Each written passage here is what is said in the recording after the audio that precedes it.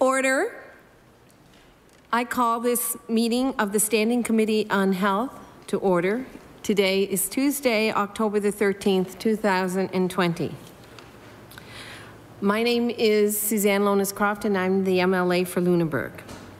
Today we will hear from Doctors Nova Scotia regarding the ongoing doctor shortage. After that, we will set an agenda of topics and witnesses for future meetings. So the meeting will, the question period will probably close around 2:50, just so that you keep that in mind. Please set your phones on silent or vibrate. And if we should have an emergency, please exit through the back door, walk down the hill to Hollis Street, and meet at the courtyard of the Art Gallery of Nova Scotia. Please keep your masks on during the meeting unless you are speaking. But if you're doing a back and forth with someone, you can keep your mask off. You don't have to keep remasking. So if you're the person asking a question while you're receiving your answer, you can leave your mask off. To maintain as much physical distance as possible, we ask that you remain in your seat, if at all possible. And we will take a 15-minute break, if you're all in agreement, at 2 o'clock. And then resume the meeting, and we will have the meeting end at 3:15. Are we all in agreement for that? Yes? So we have consent by everyone. And to remind, when you leave the chamber, you are to use the doors to the ante rooms and walk around, and then go over and take the stairway by the elevator and out the back door to the street, or you can go down the flight and go behind the stairs and out the back door. And we will start with our introductions, beginning with the Liberal Caucus. Hi, I'm Ben Jessma. I'm the MLA for Hammonds Plains Lucasville, and might I congratulate our newest cabinet member, Madam Chair. Oh, thank you.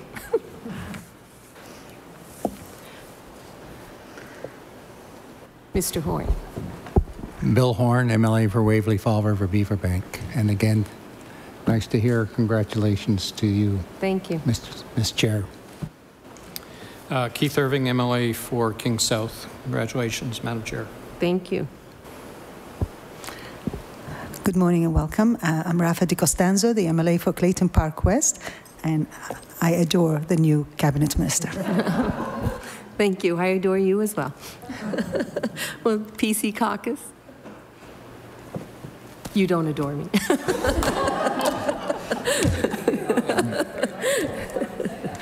Good afternoon. My name is Colton LeBlanc, the MLA for Argyle Barrington, and thank you for joining us this afternoon. And I'm Barbara Adams, the MLA for Cole Harbour Eastern Passage, and of course the PC Party offers our congratulations to you as well. Thank you. Hello, I'm Susan LeBlanc, I'm the MLA for Dartmouth North, and the NDP Caucus also offers our congratulations. Thank you. As the person that I will be asking questions of in the question period, I'm especially excited. Yes. Kendra Coombs, Cape Breton Centre, welcome. Thank you for being here, and congratulations on your appointment. Thank you. Dr. MacQuarrie, we'll have you start the introductions, and then you can just go into your opening remarks. So I'm Dr. MacQuarrie, Robyn MacQuarrie, and I'm president of Doctors Nova Scotia. It's a pleasure to be here today. I'm going to pass over to Nancy, who's actually going to start off our comments. Oh, okay. And introduce the other members of the... Great. Okay. Perfect. Hello, Nancy MacCready-Williams, CEO of Doctors Nova Scotia. It's a pleasure to be here today. And I'd like to introduce my two colleagues, to my immediate right, Dr. Amanda MacDonald, and to my far right, Dr. Leisha Hawker, both family physicians in this province. Thank you. You may begin. Right. Thank you so much. As you know, physician recruitment is a national issue, and Nova Scotia is not immune. Doctors are aging. In fact, over 50% of our members of practicing physicians in Nova Scotia are over the age of 50. More than 47,000 Nova Scotians are without a family doctor. While our province is working hard to recruit physicians, Doctors Nova Scotia is also working to improve the chances to recruit in this extremely competitive environment so that Nova Scotia is a welcoming place where physicians choose to practice. As the negotiator of physician compensation in Nova Scotia, we work to ensure that Nova Scotia physicians are fairly and competitively compensated. And in our last negotiations with the province, we began advocating specifically for competitive compensation at the maritime and Atlantic Canadian level, such that Nova Scotia can compete with our neighboring provinces. Often, we find ourselves competing for the same resources, physicians graduating from Dalhousie Medical School. We also identified the need to engage physicians in health system change to improve their work environment by reducing red tape at a time when they were not feeling supported, and to strengthen their right to representation. Working closely with government, we now have negotiated new contracts that begin to recognize the value of Nova Scotia's doctors and begin to help stabilize some of the most vital services in our healthcare system so that patients have better access to the care they need when they need it. We paid particular attention to specialties that were facing significant recruitment challenges. Family doctors who provide comprehensive care, such as through office visits, emergency medicine, inpatient care, nursing homes, obstetrics, maternal care. Those family physicians saw a significant increase in pay, bringing their compensation to the top in Atlantic Canada.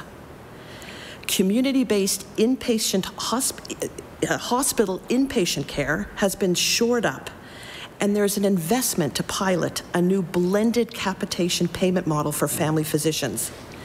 These will all help to stabilize Nova Scotia's family physician workforce and significantly improve our opportunity to recruit. Additionally, specialists who practice emergency medicine, obstetrics and gynecology, psychiatry, and anesthesiology saw an increase under these contracts that improve the province's ability to recruit and retain these essential services as well.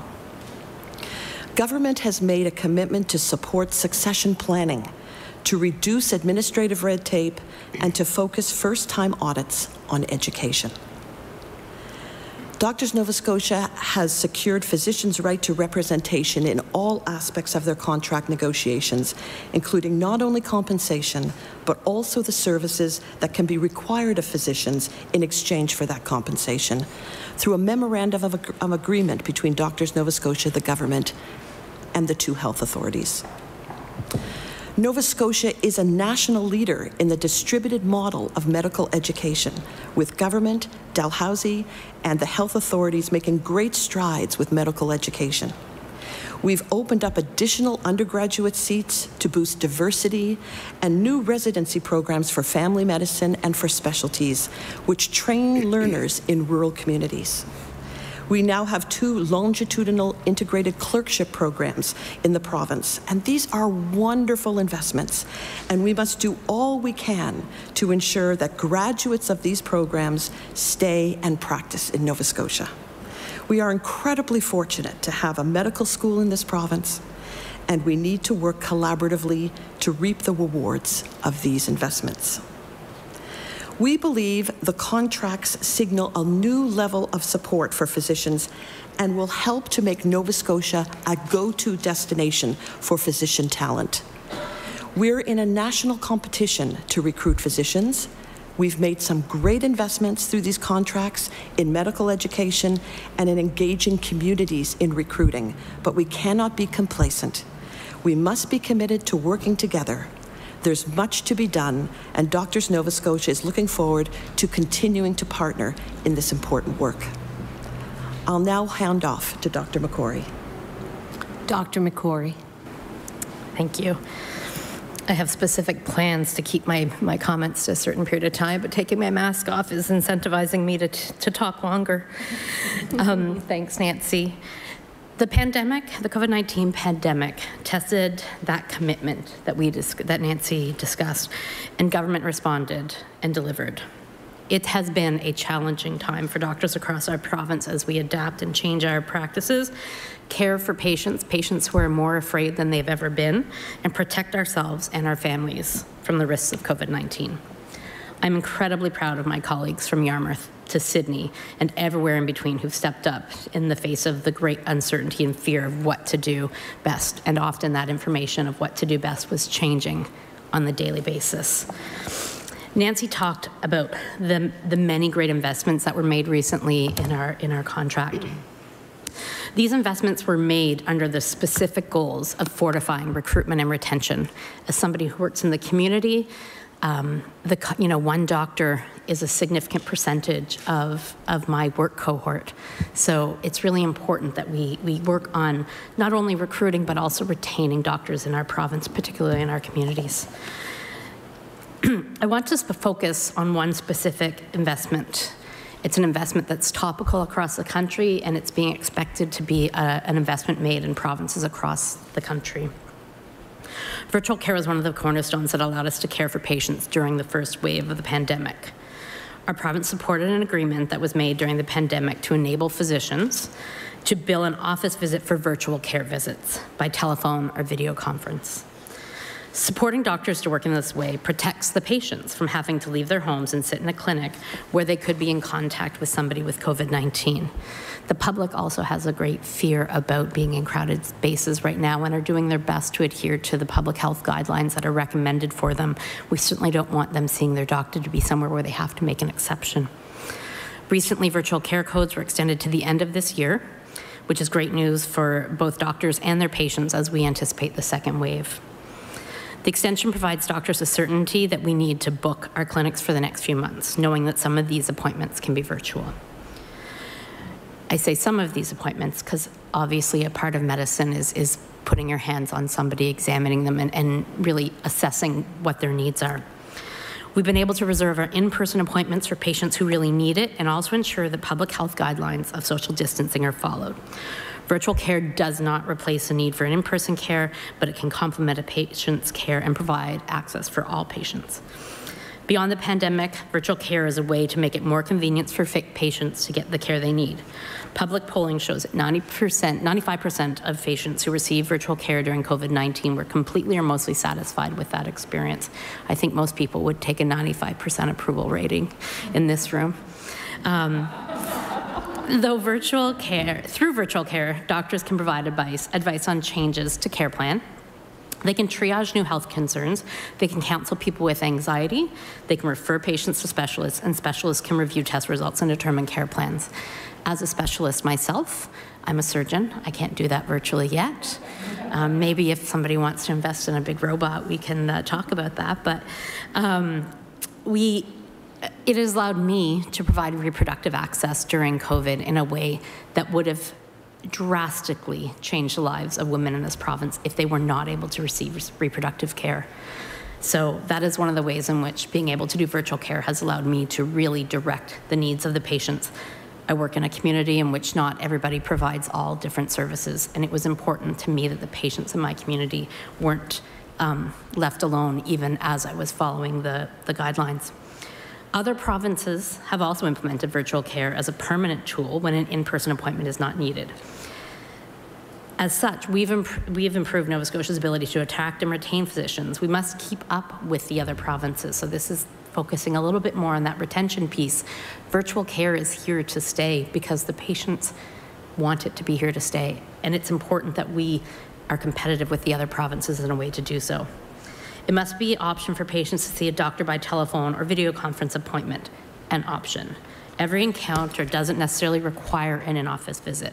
We need to fully leverage both virtual visits and secure methods to be able to make email and texting patients as well.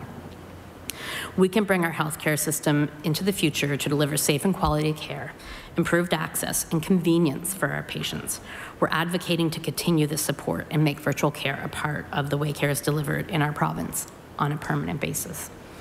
I'm going to hand off now to Doctors Amanda MacDonald and Leisha Hawker, and they're going to share their experiences with you. Okay. Dr. MacDonald.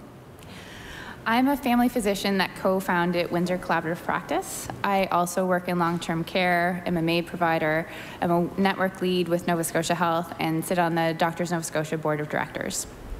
When I started my practice, it was quite varied. I was doing hospitalist, long-term care, clinic, and working in emergency departments throughout the province. And I love the variety. Further, having trained in a rural longitudinal-based residency program in the Annapolis Valley, I felt competent to do that breadth of work. However, it was a monthly scheduling juggernaut. I was managing 6 different schedules that were all independently made that had little flexibility within them. And so if an event or illness came, the whole stack of cards came down. So when I started my family, I didn't want to continue working within that scheduling matrix, so I narrowed my focus. And in doing so, I kept the pieces where I had more control. Control to schedule, control to modify, and control to make the work fit around my life and not the other way around. And I missed the variety of medicine that I was providing, but my job satisfaction remains really high, and I think that's because I've instilled a work-life balance. The challenge of practicing comprehensively is that it's based on the premise that the physician is available Monday to Friday, 8 to 5, after hours, and weekends. And there isn't much flexibility for different working arrangements. It's often very much an all or nothing unless you're doing a solely clinic-based practice. As equal numbers of women to men are now practicing medicine, we need to have increased consideration for the fact that those who are phenotypically female may need time off to have children and flexibility following that. And parents, regardless of gender, within my generation, are very involved and hands-on with their families, and that takes time. Too often, physicians are forced into work styles that don't align with their personal lives. Creating flexibility is one of our biggest opportunities for us to recruit and retain physicians in Nova Scotia. Allowing physicians to balance aggressive schedules with family commitments lets them provide comprehensive medicine consistently while reducing burnout and improves community access to the care that they need. It's time to shake up how the work is actually organized in our province, and that requires challenging and emotional conversations to examine which pieces of care delivery should remain the same and which pieces should be reorganized. Shaking up the system also means supporting collaborative care, not competitive care. We need to look at how care is delivered holistically as a system and adjust payment models to better reflect comprehensive and quality care rather than just volume-driven metrics. Technology has a huge role to play in this by increasing patient access to care and to allow physicians to maximize their ability to have high output of quality work. We have an opportunity to create a really great system that improves access to care, is desirable to work in, and is cost neutral to current spending. Thank you. And now Dr. Leisha Hawker. Dr. Hawker. Thank you, Dr. MacDonald. I've worked at the North End Community Health Centre just down the road, providing primary care for the past 7 years. I'm also an addictions physician at the Regency Park Clinic and a family physician for the Newcomer Clinic, where we provide primary care to newly arrived refugee claimants and refugees. In my first 5 years of practice, I also did locum work in remote flying communities of the Northwest Territories. I've served on the boards of the Nova Scotia College of Family Physicians and Doctors Nova Scotia. I am currently co-chair of the Doctors Nova Scotia eHealth Committee, which is a group of 10 of my peers with a single mission in mind: creating a future in which Nova Scotian physicians and patients have access to the best e-health tools to support high-quality care. I want to echo my colleagues about the importance of virtual care. Using either the telephone or online video conference to connect with my patients has opened a new world of possibilities in my practice, and the main benefactors are my patients. Patients with limited mobility or transportation issues, single parents at home with small children, patients staying at shelters who otherwise would have relied on the emergency department for acute care, employees who can't leave their work sites to get to my office, patients with substance use disorders who may have a hard time accessing an in-person appointment exactly on time. As well, patients outside of our central zone now have more equitable access for medical assistance and dying assessments, as most physician assessors are located in Halifax. Lastly, patients who are vulnerable and at high risk of complications from COVID-19 can access care without coming into a crowded clinic. Virtual care must be a part of the future for the benefit of patients and providers. That means continuing to include the telephone, since many of my patients are unable to connect for video appointments because they either can't access, manage, or understand the technology. And virtual care must also expand and improve to help me connect with my patients in ways that works for both of us. I'd love to be able to notify a group of my patients about a new program at my community health center or the next flu shot clinic. Secure messaging would allow my patients on daily witness methadone to manage changes in their prescription or their pharmacy without having to contact their case manager every time. It's important for Nova Scotia to invest in secure messaging solutions for providers so there's fast and efficient alternatives for connecting with our patients.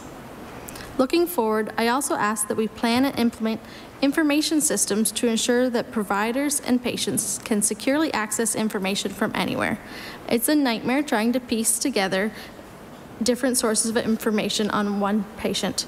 With today's technology, we can and should overcome these barriers. As physicians, we are working to make this happen. Nova Scotia is a wonderful place to live and work, and I enjoy the privilege of caring for my patients every day. Doctors Nova Scotia is committed to working with our partners and doing our part to recruit and retain physicians in this beautiful province. Thank you. Thank you, Dr. Hawker. And we will take questions now, starting with the PC Caucus. Mr. LeBlanc, for 20 minutes. Thank you, Madam Chair, and thank you to our witnesses for joining us this afternoon. It's a pleasure to welcome you to the committee, and I'd like to thank you all and all your colleagues for the very important work that you do each and every day, but particularly over the last number of months, so thank you. A topic that was highlighted in pretty much everybody's opening remarks was the element of technology and how the changing landscape of primary care has to, I guess, reflect the technological advances that exist. Back in February of this year, our leader, Tim Houston, highlighted that expanding healthcare delivery through means of virtual care could essentially improve the system. And it was being done in many other jurisdictions around the world.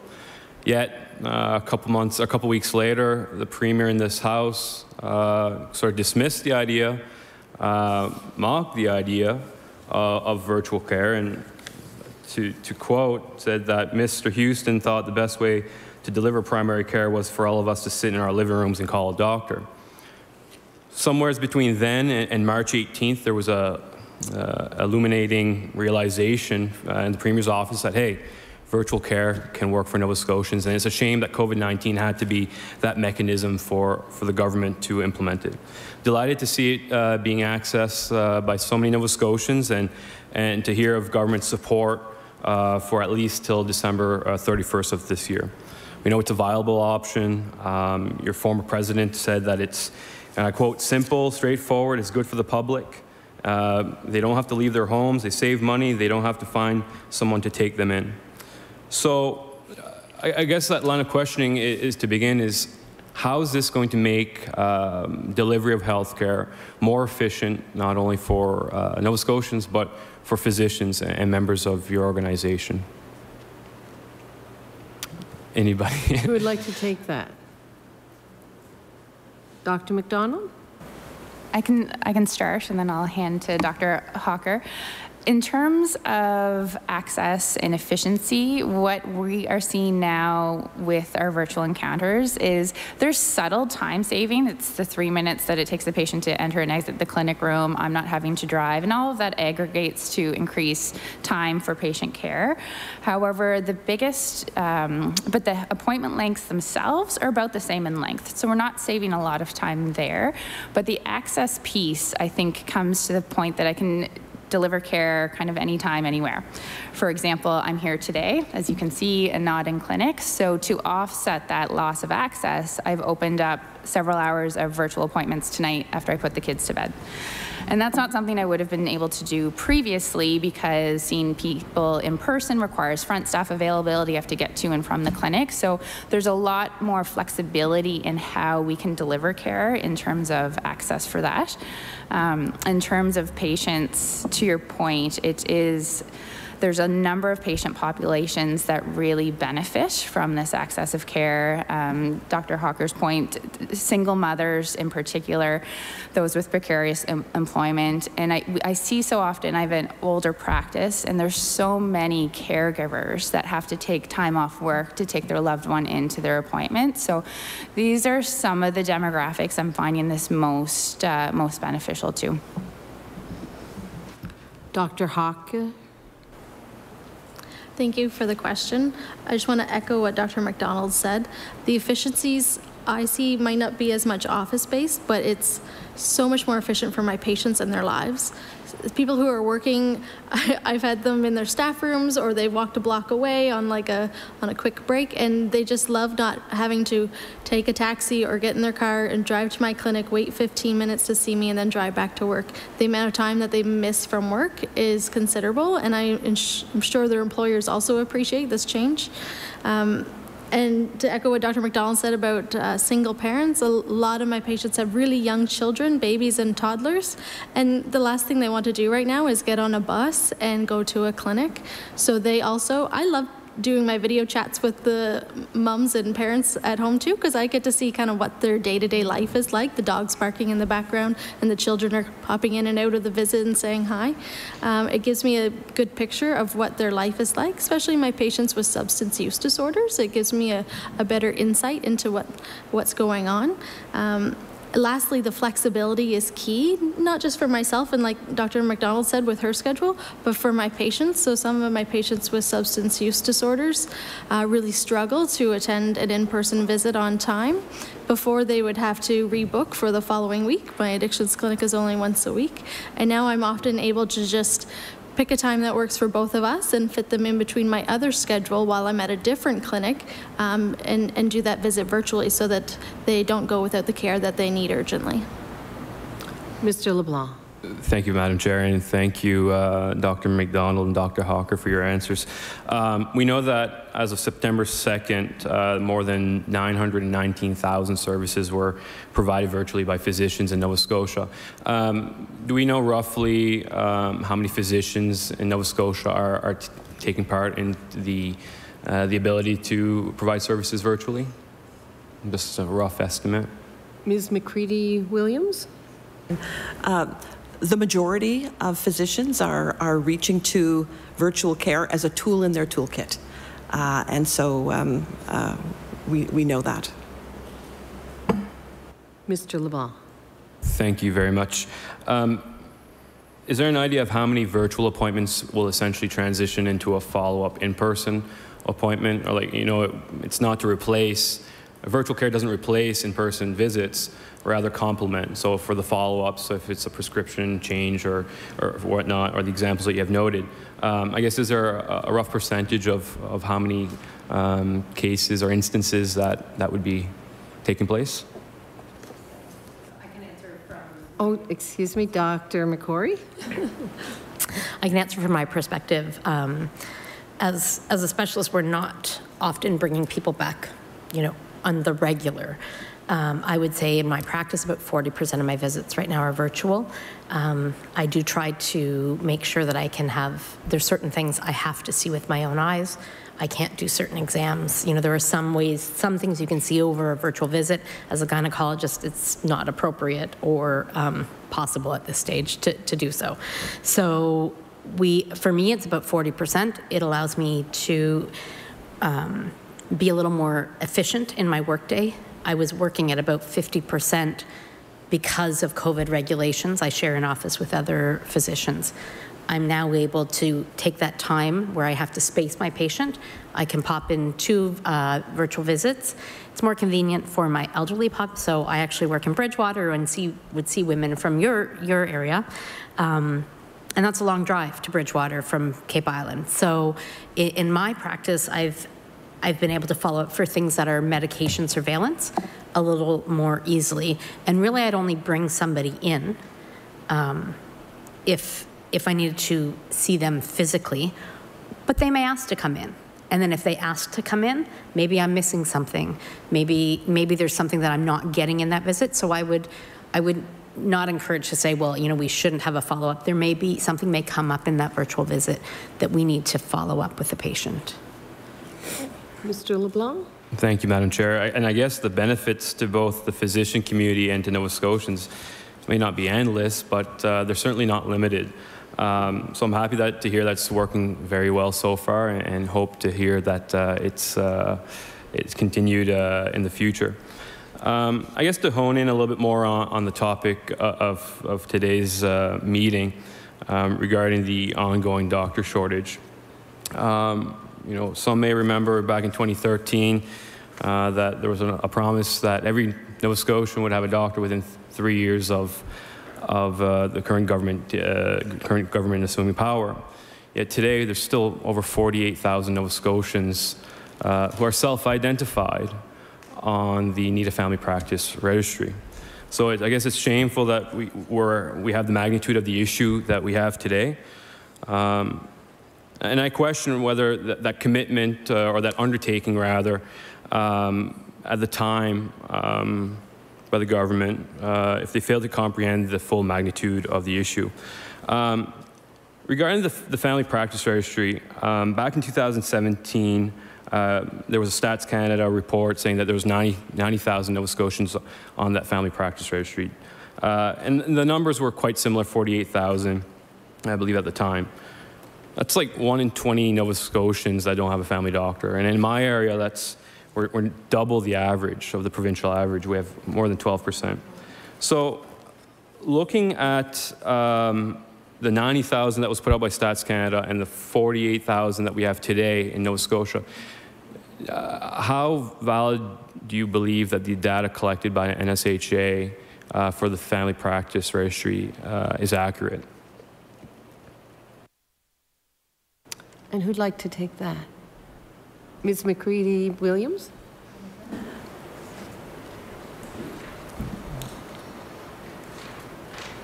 Okay. We can't comment on the accuracy of Nova Scotia Health's data. We don't have access to that data. So we trust that those are the numbers, that there are 47,000 Nova Scotians seeking access to a family physician. We wouldn't have any other data otherwise. Ms. Adams? Thank you very much. And so I'm going to ask the next few questions. So for clarity's sake, of course, Mr. LeBlanc and I are both health professionals, and I've used virtual care for 15 years in practice. So I'm delighted that you're finally getting an opportunity to take advantage of that. We believe it should be permanent. We believe the government should announce that it's permanent. There was also, and thank you for sending it to us, the virtual care report of the Virtual Care Task Force recommendations from February 2020. We would like to see a provincial virtual care task force for the province of Nova Scotia to make sure that all of the things that you're asking for, we are able to take advantage of for you. So I just want to be very clear on that. The number of Nova Scotians without a family doctor, I have the only constituency in Nova Scotia without a family doctor. There's 86 collaborative health centers. We don't have one of those either. So I want to go to the Nova Scotia Health Authority's numbers just to get, because they are published, the Nova Scotia Health Authority by the numbers. The latest ones that just came out show that 2018, 2019, there was 2,687 licensed physicians in Nova Scotia. And the new numbers for 2019, 2020 show 2,287. So that's 400 fewer licensed physicians in Nova Scotia, according to the NSHA's own numbers. Does that sound accurate to you? Does that match with what you're feeling in terms of your own account of physicians in the province? That's a lot of lost physicians. Ms. MacCready-Williams. Thank you. Thank you for the question. So I can speak to our own data. All practicing physicians, retired physicians, students, and residents are members of Doctors Nova Scotia. And in total, these are 2020 numbers. We have practicing physicians, 2,553 practicing physicians. and 53% would be specialists, and 47% would be family physicians. Ms. Adams. Thank you. What would the number have been last year for the number of physicians? You said it was 2,553 this year. What was it last year? Ms. MacCready-Williams. Thank you. 2019 numbers, there were 2,498. So there might be a distinction in the numbers by virtue of perhaps Nova Scotia Health is not reporting IWK physicians in there. That might account for the variation in the numbers. I'm not sure. I can only hypothesize. Ms. But, yeah, sorry. Ms. Adams.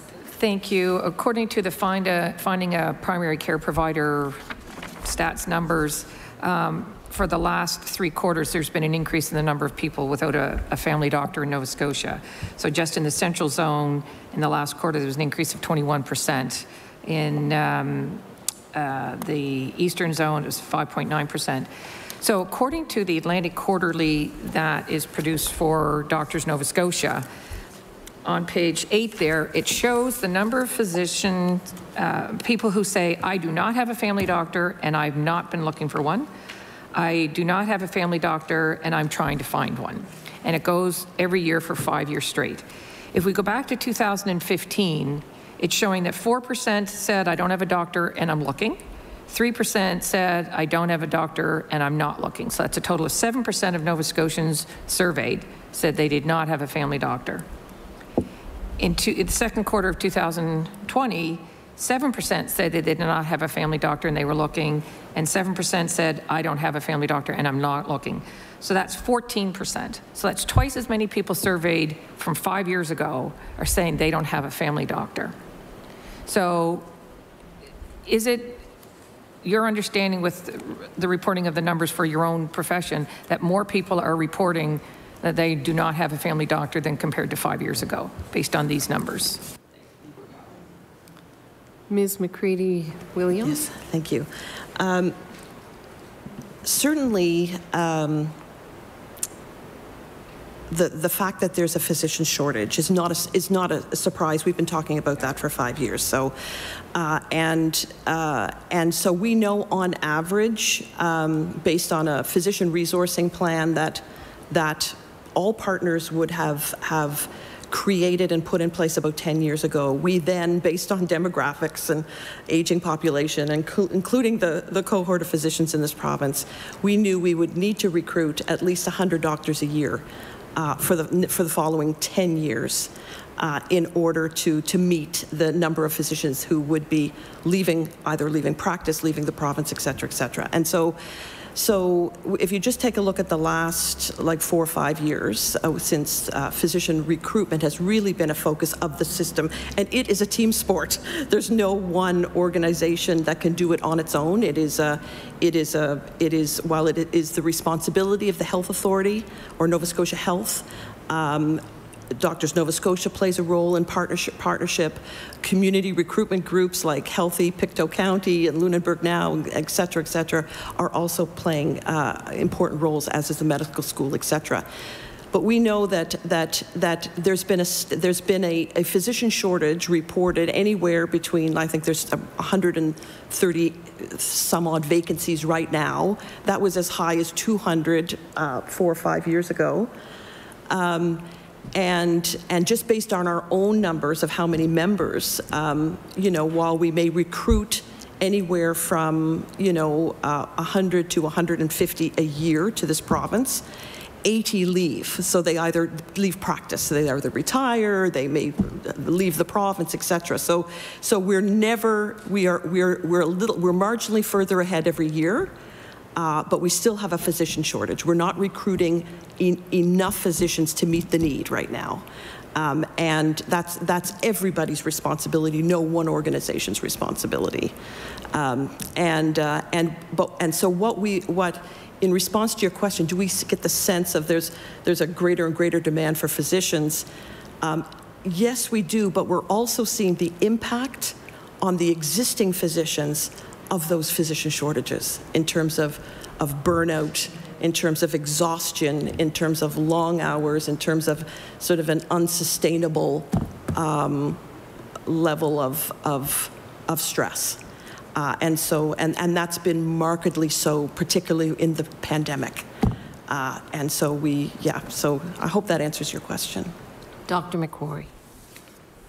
One of the things I just wanted to comment on as well is the pandemic expedited a variety of things, but if you look at the numbers for physician providers in the province, you'll see that about a third of them are over 55 years of age.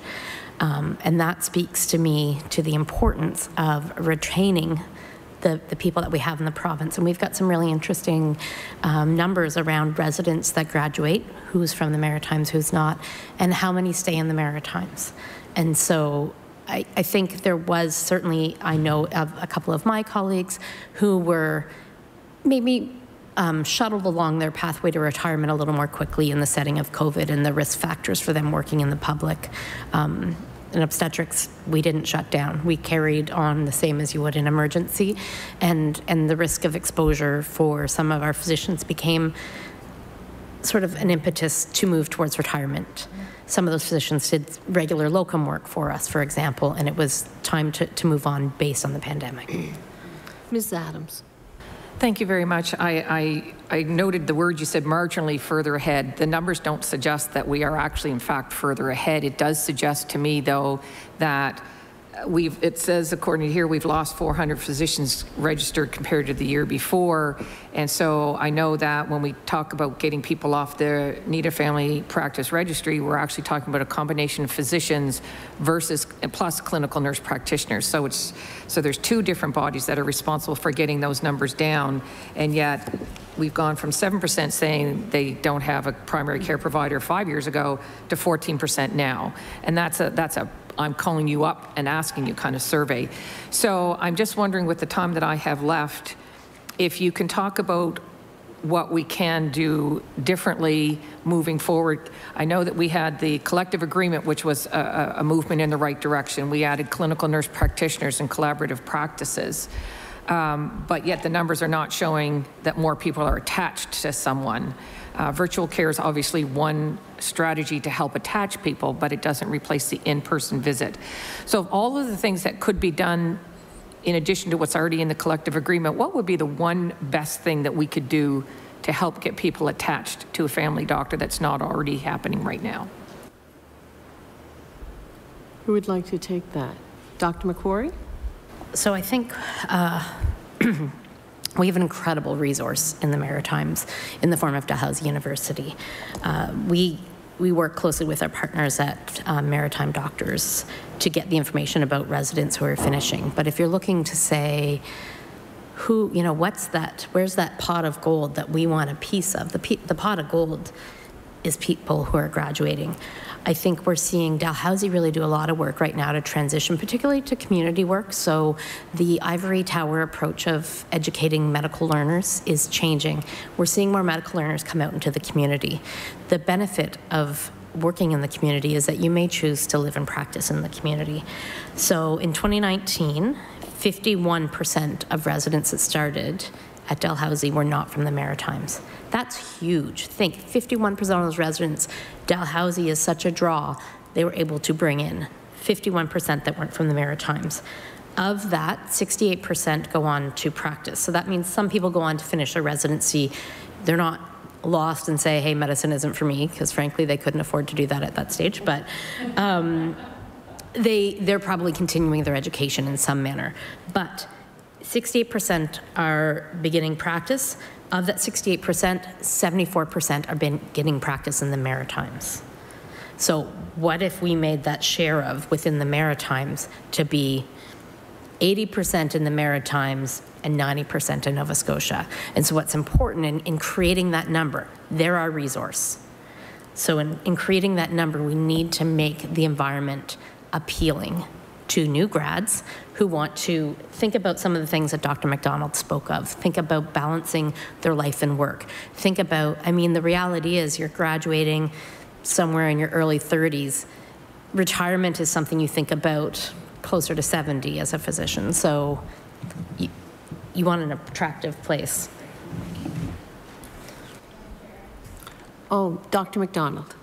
Just a further comment to that, as I mentioned, I trained in the Valley Residency Program in the first iteration of that. And as of 2019, out of the 29 residents that completed the program, 26 stayed in Nova Scotia, 18 of which remained in the Valley, and of the remaining, the rest have return of service agreements within Nova Scotia, myself being one. Okay, Ms. Adams. Thank you. I worked in long-term care for 6 months at Ocean View Continuing Care Center during the pandemic. And I know that our particular facility in Eastern Passage lost its medical director and the physicians who were there 15 or 16 months ago. And I know that you mentioned that you worked in long-term care. And so I'm wondering, I know that physicians are saying that it's a less attractive place to work sometimes because of the scheduling, the way it works.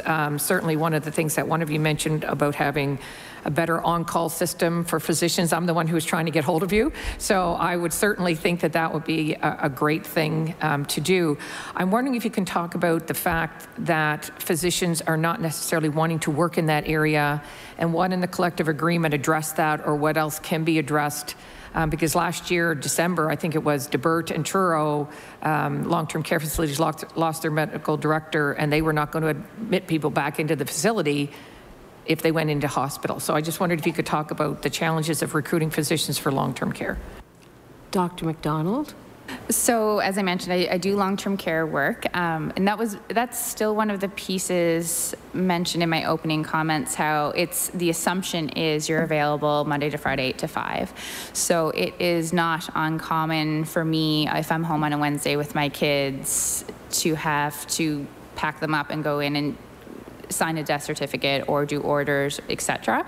So the way in which the medicine is delivered, I think, is one of the areas we need to look at reorganizing in terms of the how. In terms of physician retention, throughout the province, there will be multiple physicians on call formally for long-term care facilities and informally without pay for very low volumes. And for me, it's not the monetary piece. It's if I can't go to my parents' cottage with no cell service for a week, that's a cost to me. And to me, that seems like something that could very easily be centralized and rely more on EHS services. Nurse practitioners are more and more involved with long-term care work, but they're only functioning at the 8 to 5. They're not kind of sharing the ugly hours, so to speak. So I think there's a lot that could be done within long-term care space. Order. Time has lapsed for the PC caucus. We'll turn over to the NDP caucus for 20 minutes. Ms. LeBlanc. Thank you, Madam Chair. Thank you very much. It's a great conversation. Getting back to virtual care for a second, it seems like everyone in this room is in agreement that virtual care is really important and needs to be supported. And of course, we've heard that it's being extended until the end of December. So the big question is, how come only to the end of December? So I'm wondering if, without doing the big preamble, can you explain what you understand the hurdles are from the government in keeping the service available? So surely there's conversations going on to extend it past December. Maybe you can't speak about those actual conversations, but what is the government saying is the issue? Ms. MacCready-Williams. So at a high level, we've been told, I've been told that government is wanting to bring a risk management approach to this topic and to gain a better understanding of what virtual care might look like post-pandemic. So it's a new modality of communication as between patient and physician, and they're wanting to make sure that there are no unintended impacts of making decisions that need to be made. We've said very clearly that it needs to absolutely continue for all the clinical care reasons you've heard my colleagues speak of, and patient care reasons and patient satisfaction reasons beyond the end of the year. And we're delighted. We're going to be starting those conversations with government very shortly about what that could look like moving forward. I'd love to understand what specifically they're worried about. the good news is that every province is having these same conversations right now.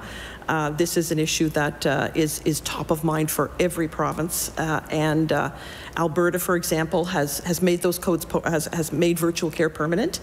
And others are sort of going a little more slowly. So we're delighted to be part of those conversations and hoping that we can address whatever issues need to be addressed prior to the end of December. Ms. LeBlanc. Yeah, great. So yes, one of the things we've heard the Deputy Minister talk about is quality, safety, and control issues, quote, quality, safety, and control, end quote, with regard to the practice and the need to understand best practices. And so it sounds to me like maybe you can't help me understand this, but at this point, but what kind of data or information exactly is the government looking for, or what will they be basing their decisions on? Is it simply like privacy issues? Do we know exactly what they're looking for?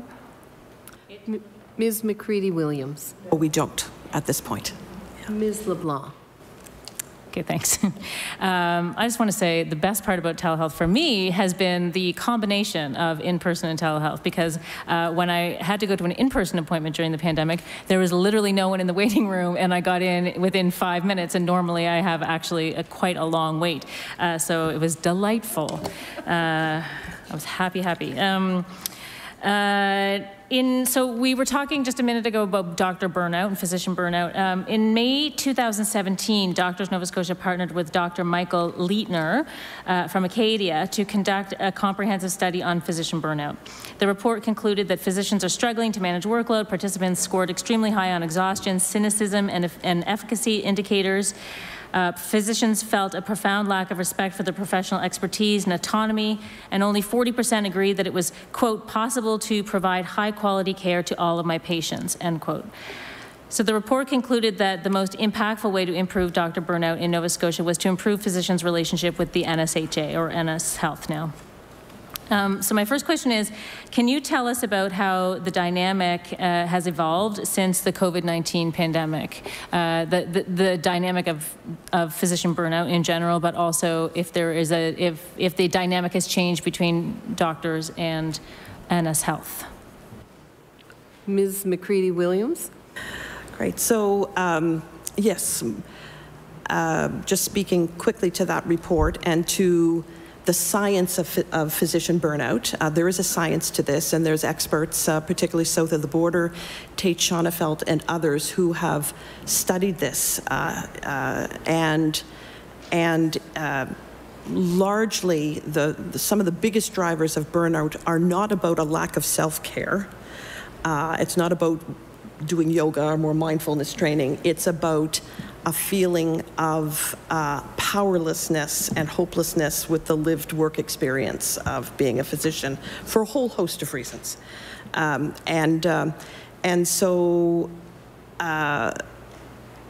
part of that at the time, physicians self-reported a feeling of being disengaged with Nova Scotia Health, the health authority at the time. Your question spoke about what's been the COVID experience, and I'm really pleased to say that I think it's because, you know, we've been in a crisis, and, you know, the crisis brought out the best in everybody. You know, every organization in the healthcare system rose to the challenge, and we witnessed and were part of a coming together of the health system to respond for the common good, for the public good, in a way we hadn't seen in a long time. And I think that would be, I wouldn't want to speak for everybody, but certainly my colleagues around the province feel a level of engagement, physicians feel a level of engagement with decision makers, particularly the health authorities, that they hadn't experienced prior to the pandemic. So it was a sort of a coming together for the common good and breaking down the barriers and clearing whatever assumptions people might be holding of one another and just getting the work done. And that was our lived experience. We did great work together. And so I think that physicians are feeling certainly more engaged now than they were at the time of Dr. Leiter's report. Dr. MacQuarrie. I think one of the things that you would certainly think, how are people feeling with respect to burnout at the end of a pandemic? Not the end of it, I wish it was the end of a pandemic. But, after the first wave of a pandemic is probably not better, would be what you would think. But in fact, I think it goes to show that it's not about, physician burnout isn't just about long hours. We've all been putting in long hours. For me, the biggest takeaway and the joy of being a doctor is when my work is valued and my work is appreciated.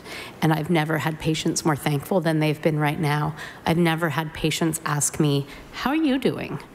Than they are right now. And I think de-escalating the tone of, the contentious, there's so many preconceived notions of what it's like to be a doctor, and that, we're all driving around on our yachts and having the weekend off, and that's certainly not my lived experience. And so I think that's one of the things that's really been meaningful, is to have the system, when they asked, we volunteered to show up for whatever was needed. And for the most part, it's really just having the system say, thank you for being here, and having the patient say the same. Dr. MacDonald.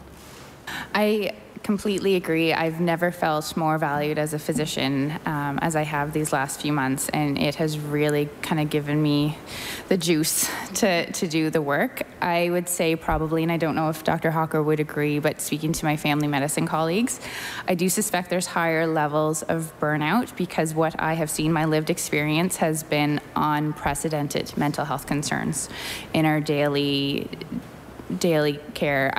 During the kind of the crisis every complaint, every patient there was a three-pronged. So there was whatever the visit was for, and then you're addressing their mental health concerns. And then they're worried about me, and they're worried about my family. So each encounter had that pattern. And there were times, it's much better now, but there were times that it was very challenging work, because you care so much about your patients, and they struggled. They really did, and still are in many cases. Ms. LeBlanc. Well, thanks. I'm really happy to hear that. And it is kind of amazing how, as you said, Dr. MacQuarrie, that such a terrible time can reveal some really amazing, shine some light on some amazing things. So in this pandemic, we've heard from some healthcare practitioners that they're concerned that the COVID-19 testing and 811 times may worsen backlogs within the healthcare system itself. So it's, the concern would be for teachers, for example, or anyone who works in frontline care who has a family and whose kids are going to school now. But we've heard this especially might be true for healthcare practitioners who have school-age children. I'm not sure how old your kids are, but if your kid needs a test, then you're home with the kid, and we know the story. But waiting for the testing appointment and the results, and I understand that in some cases healthcare practitioners have an expedited access to testing, but it still remains a concern in the healthcare system in general. I'm wondering if you're hearing from your members, if you're hearing this concern from members, or if you're experiencing it yourself, and if you can tell us about what you know is being done to address the issue of testing and waiting. Dr. MacQuarrie. So I can tell you a little bit about the expedited access. The expedited access is available for those of us that are going to be on call. The numbers of access, as you can imagine, across the country, the need for these tests is quite high. And so there's a limited number of tests available, and would be available if you were on call and therefore going to be clinically required, say in the hospital, for example. All of us are mothers to, well, yours aren't in school yet. Yours aren't in school. Well, mine are school age. So I've got day 2 of back to school. We got COVID tested, so it was super fun. My husband's a police officer in Cole Harbour, and he's been pretty busy too. And so it has been a balance of figuring those sort of things out. I think our patients are a little more understanding, but I really feel like that's an opportunity where virtual care came in. So the day that I had to not go to school because, or my kids didn't go to school, so I couldn't go to work, I got my COVID test organized that day and was then able to see probably about half of my patients. Some of them were scheduled to be virtual. Some we were able to call the patient and say, do you think we could address this virtually? And so in that situation, we were able to make a little bit better use of that time. I am sure, and Nancy's heard me speak of this at length, I've taken many calls in my bedroom with the door locked and in the closet, because the first door is to lock so the kids can't get in, and the second door is to close so that you don't hear them screaming at the door.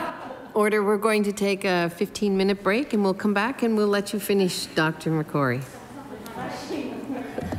I forgot to introduce our wonderful clerks, Judy Kavanaugh and Sherry Mitchell, and our Ledge Council, Mr. Gordon Hebb, are also here, as is Ledge TV. So I know I forgot something in the introductions. We'll be back. Remember to exit into the ante rooms and out, and washrooms are to the left, and there's water out front as well.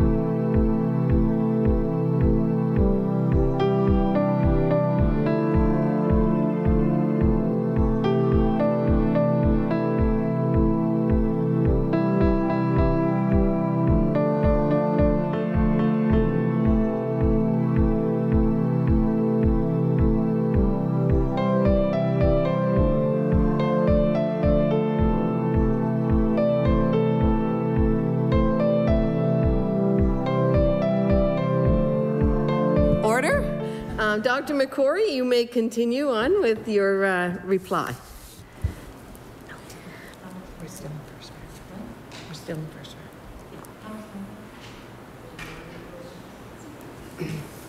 round. Okay, go ahead. But I think I just wanted to continue on the statement that physicians, in particular female physicians, whether we like it or not, typically most of the burden of organizing things like when your children are home from school, that often falls to us.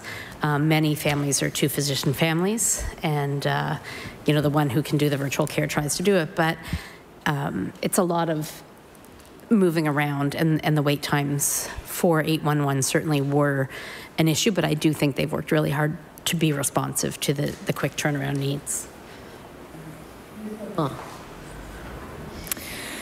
Yes, thank you. I also have school-age children, and like many people who worked from home, it was a kind of a particular challenge to be able to manage all of that. But yes, it's absolutely for sure true that the bulk of those kinds of, like, the emotional labor of that kind of organizing falls to, if it's a husband and wife deal, then it falls to the female generally.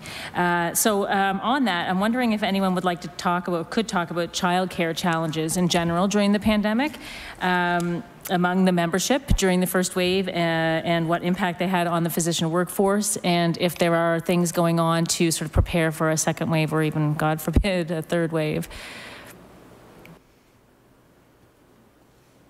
Dr. MacDonald?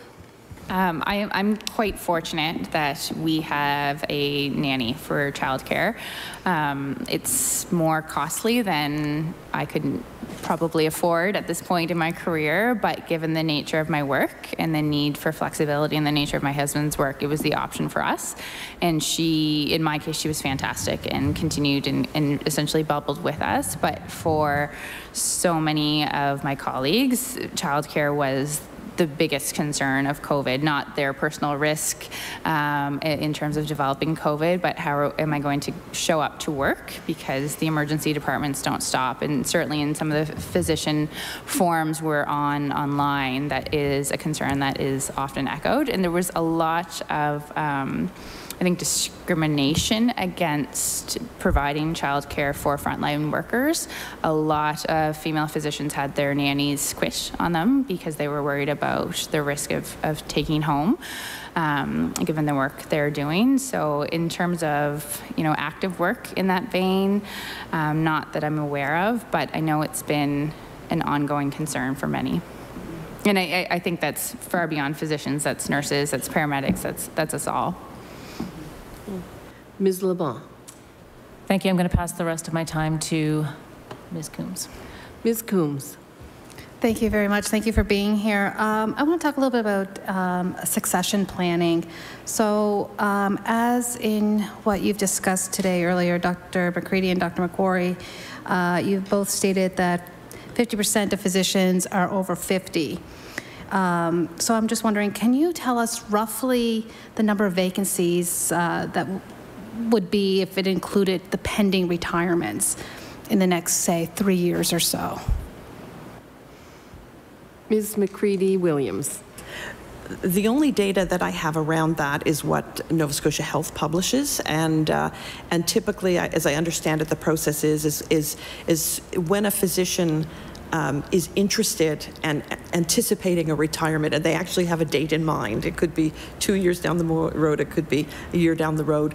They're encouraged to let the health authority know so that the planning can start right away in terms of trying to find someone to take that spot. Right now, I think there are over 130 vacancies. Right now, again, I've seen it as high as 200, 3 or 4 years ago.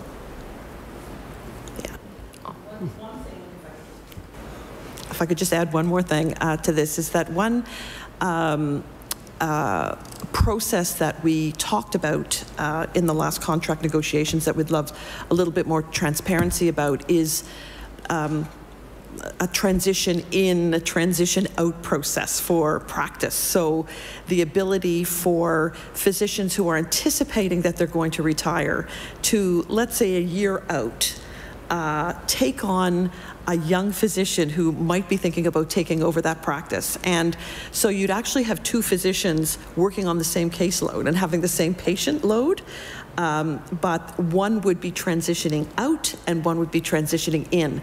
And so over the year, the new position to the caseload would be able to be mentored by that retiring physician to get a better sense of their patient's needs. And so when that retirement date came about, that physician could feel positive about retiring and not leaving their patients sort of in the lurch, and that early career physician has had the benefit of that mentorship for the year. That to me is a win-win for both physicians and for the patients. And that process is not clear. We understand it's available, but it's not clear to us who can access that and what's sort of the policy around that. But in our world, in terms of recruiting young physicians or new physicians, the idea of having that mentor there in the first months of practice is very, very appealing for new to Nova Scotia physicians. Ms. Coombs. Thank you. We have the number of 181 vacancies. I think transitioning in, transitioning out is a great idea. I know physicians in my area have thought they had doctors in place and found out that they didn't, and that kind of 1 year mentorship would be, they definitely have it. You both mentioned, as well as did the other two doctors, that it's great that we have a medical school here in Nova Scotia, and that we have doctors there for us. I'm just wondering, though, for Nova Scotians or even maritime individuals who've gone on to train elsewhere to be physicians or physicians. Can you tell us what is being done to remove the barriers for those that decide to study out of province? Dr. MacDonald. So currently I am a preceptor as we speak for the Practice Ready Assessment Program, and that was developed in conjunction with Dalhousie and Department of Health and Wellness for physicians who trained and did residencies in other countries that aren't typically recognized in Canada as having an equivalent medical training. Order. Time has lapsed. We'll move over to the Liberal Caucus with Ms. DiCostanzo, 20 minutes. Thank you, Madam Chair. Maybe the doctor can finish her comments as well before I ask my questions. Please go ahead. So that's one program. Dr. MacDonald, sorry. I'll get used to this eventually. So that's one program that's being implemented now. It's now in the second iteration. Myself, I am an IMG. So when I did my residency, I matched to the IMG spot at the Annapolis site, and that had a return of service with it. In terms of beyond that, I know Doctors Nova Scotia has worked very diligently, as has Nova Scotia Health, to create more networking for international medical graduates who are not necessarily from Canada to make that transition, because that transition to Canada has been a huge learning curve for many, and there's been a lot of work being done in that space. Ms. DiCostanzo. Perfect, thank you. Sorry, it's an amazing thing to hear from Doctors Nova Scotia here, and really looking forward to hearing also about the things that you commented how COVID has helped bring the health team or the workers together. I actually ran into a friend of mine who was a doctor at a funeral last week, and I was amazed at how he spoke to me and how hopeful he is. You know, he said, you know, we closed all the clinics maybe too soon, but we didn't know what was expecting, but we know how to do it for the second wave. We are prepared. We are this. There was nothing but hope and planning and knowing what they're looking for, and I hadn't heard that for a long time. So I was really happy to hear how he is talking about the medical system and how he feels he's included in it, which is great. It compares to what you just told us as well, which is wonderful. My question is really in regards to the succession. My doctor is in his mid-50s, late 50s, and he took over from his father, and who was doctor for my in-laws for many years, and now his son is a doctor. And 3-4 years ago, his son moved to Toronto, didn't want to take the. So I want to know from you, what are you doing to change? And you spoke a little bit about, the transition or bringing a younger doctor. I want to know why he's running away from his father's practice. I know his father has a large and a very dedicated doctor that he's never able to keep time exactly because he spends time with his patients. He's a very caring, wonderful doctor. But also, what else are you doing so that we can have those doctors come back? What can I tell my doctor, that things have changed, maybe attract your son back here? Ms. MacCready-Williams. Thank you. It's a great question. I think we've talked about recruitment. With recruitment is retention. So there's a couple of things that we talked about in our opening comments that have been very helpful in the recruitment space. So competitive compensation, we were the lowest paid in Canada prior to this past negotiations, physicians. And so for many reasons related to compensation, physicians were going to New Brunswick, PEI, Newfoundland, or elsewhere, to Toronto, other places, to do the same work for significantly more money, and with a supply and demand that made sense to a lot of physicians who graduate with a significant debt load. But we're pretty marketable right now in that space. But it's not just about compensation. Just like compensation is not the driver of engaged employees in a high-performing organization. It's more than just compensation that's necessary, and that's a feeling of being valued, being engaged in health system decision-making, things like that are as important to our members, the work environment as important to physicians as compensation. So the more we can do to improve Nova Scotia as a place to work, and that's everyone's responsibility, will go a long way to keeping the physicians who come here. So we've done some really, really good work around supporting. My colleague, Dr. MacDonald, talked about, she's an IMG, that's an international medical graduate, if you didn't know what that stood for. Physicians trained outside of Canada. So we, right now, Nova Scotia Health attracts, I think we're close to 40% of physicians attracted to Nova Scotia, who come to Nova Scotia, are trained elsewhere.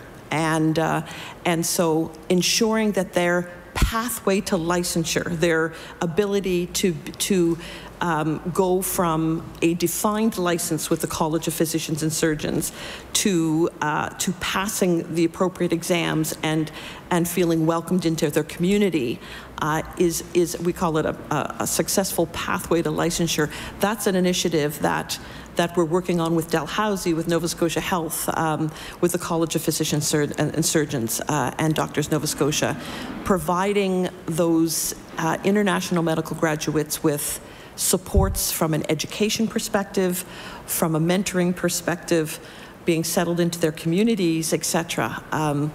And so that work is underway. I think another thing that we've seen that will attract physicians back to Nova Scotia is the extent to which, and I talked about recruitment being it's a team effort, and we've seen communities, particularly rural communities, come together and create full-time positions dedicated to recruiting physicians to their communities. And they're doing fantastic work with all of us to make sure that when that physician is being recruited, that they meet the community, that there's a job for their partner, that their kids are introduced to other kids, there's a place to live. I mean, it is a wrapping your arms around that physician and their family, and encouraging them to come here and just, because this is a wonderful place to live and work. And so we've seen a real energy to recruiting back to Nova Scotia in a way that we hadn't seen for a number of years. And again, it's a team effort. So I encourage that physician who went to Toronto to come back to the East Coast. It's a great place to live and work. Ms. DiCostanzo. Thank you. He is from here, and I'm hoping he will be back. The other question I had is, what is Doctors Nova Scotia's position on other healthcare providers like nurse practitioners, physician assistant, and family practice anesthesist, where the demand on doctors is so high, and where is Doctors Nova Scotia in relieving some of the things that can be done by others, including pharmacists as well, which is moving in the right direction so that the doctors work on the more serious and more difficult things. So what is your position and how are you dealing with that? Ms. MacCready-Williams. Thank you. Doctors Nova Scotia supports collaborative practice. We have that is the future, is collaborative practice, whether it be at the family physician or at specialist level. There's enough work to go around. We are a sick, unhealthy aging population, as much as we might try to deny that. We are top in Canada with a number of chronic diseases. There's a lot of care that needs to be delivered. Family physicians play a unique role as the backbone of the medical system, and working collaboratively with nurse practitioners, with social workers, with physiotherapists, with others, family practice nurses and others in the community is the gold standard. Everybody working to their full scope, with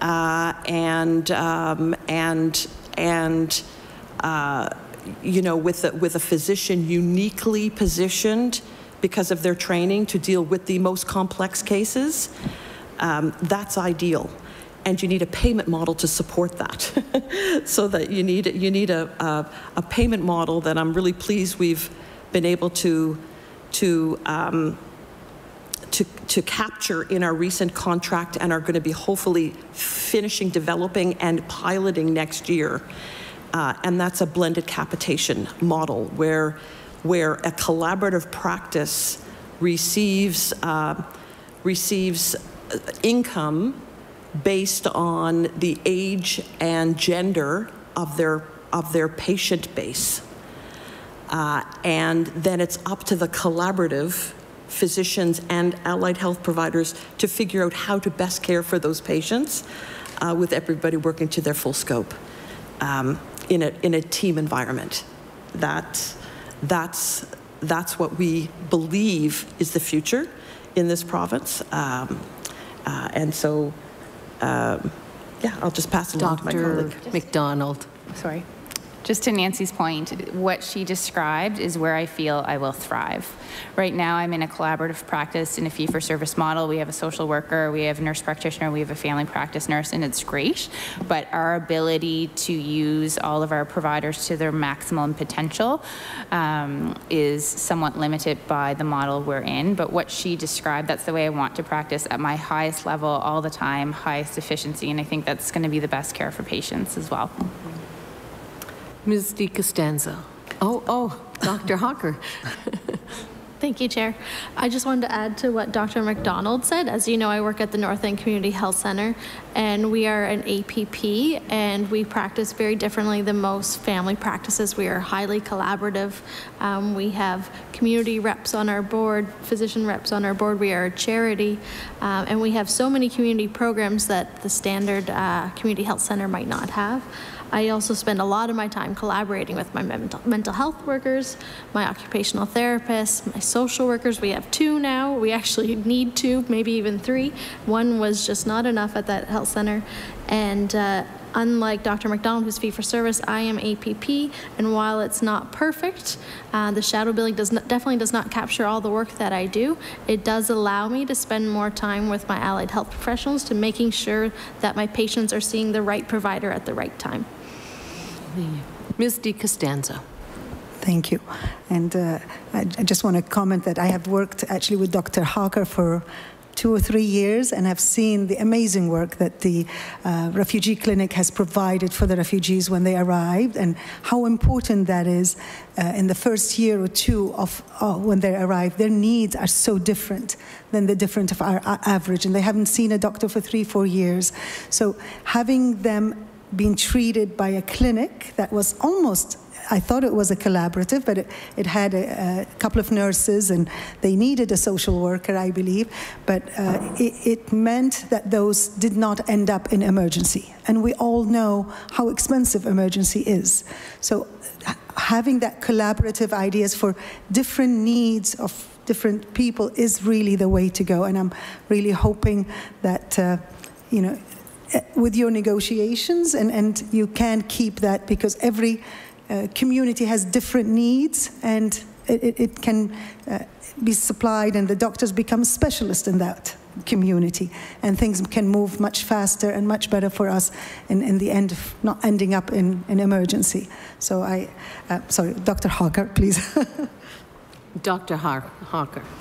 Thank you. What you said just reminded me so much about the community health center and the physicians I work with, especially around providing comprehensive care. And what comprehensive care in Windsor might look very different from inner North End Halifax. So one of our physicians, Dr. Gensch, started a managed alcohol program at the peak of the pandemic. Myself and Dr. Fraser provide care for substance use disorders, and those are unique things that are needed in our community. So for us, that's providing comprehensive care, and different models of payment like APP and the new blended capitation model would allow physicians to rearrange their scope of practice or the healthcare providers that they work with, depending on what the need of that unique community is. And thank you for reminding me of that. Okay, Ms. DiCostanzo? I think I have one more question. Really, it's about the virtual care, and how do you see that working with the immigrants, and how have they been adapting to it, and did that work as well? Dr. Hawker. Sorry. Thank you. So I actually wasn't working at the newcomer clinic during the pandemic, but I have spoken to some of the colleagues who were. I'm actually working part-time just until a few more weeks, because we have a almost 1-year-old at home. So as you can imagine, seeing patients that have limited English proficiency can be challenging even in person. It's surprising how much language comes just from body language and gestures, even when you have an interpreter in the room. I was very lucky to have Rafa as an interpreter many times. Anytime, even before the pandemic, sometimes we'd have to phone a patient about some sort of urgent blood test. At that time, you would call the interpreter, who would then three-way in the patient, and you can imagine how challenging that was. Video does help a little bit, because you still get the body cues. However, access to the technology, sometimes the patients might not have a smartphone or a laptop or reliable internet sources. And then also just understanding how to use the technology. You require brochures on how to use Zoom, for instance, in Arabic and other languages. So there's definitely more barriers, and I think the uptake took longer, and I think it's something that they're still working on to improve for the second wave. Ms. DiCostanzo. Thank you very much, and I'll pass it on to my colleague, Mr. Irving. Mr. Irving. Thank you very much, Madam Chair, and thank you to our guests and for all your work keeping Nova Scotians healthy, particularly during the pandemic. I just want to return to the numbers, which can sometimes be a little misleading, or there's different numbers from different places. I think my colleague was referring to where we've lost 400 doctors in the last number of years. Your figures show an increase of 55 new doctors. Is it fair to say that that is accurate information? You stand by those numbers? They're very solid based on membership and fees? Ms. MacCready-Williams. Yeah. Yes, we have 2,553 physicians who have paid membership dues to us in 2020. Mr. Irving. Thank you. And I believe you said that 47% of them were family docs, which would mean about 26 new family doctors over the last year. And I was just trying to reconcile that with our, I think, other fairly solid number is the monthly need a family practice list. And so from January 19, we were at 61,000, dropping now to around 47. And I guess my question is, 26 family docs, what would be their average patient load? Because I think there is a challenge in trying to determine how many doctors we need. I think the health authority is using 1,300, but it's a bit fuzzy. I've talked to my doctor, he's 1,800 to 2,000. I talked to another doctor at an event who says, I can't see how you can do more than 1,000. Is there guidance that you provide your physicians on how many patients is the right load? Ms. MacCready-Williams. Thank you, Madam Chair. The short answer is no. It depends on the physician and on their patient base. If they have a relatively young patient cohort, they may be able to carry more than obviously an older patient base. You hear the figure 1,350 discussed by Nova Scotia Health, but we don't have data on how many is a typical family practice. Perhaps my colleagues might be able to speak to that. Dr. MacDonald.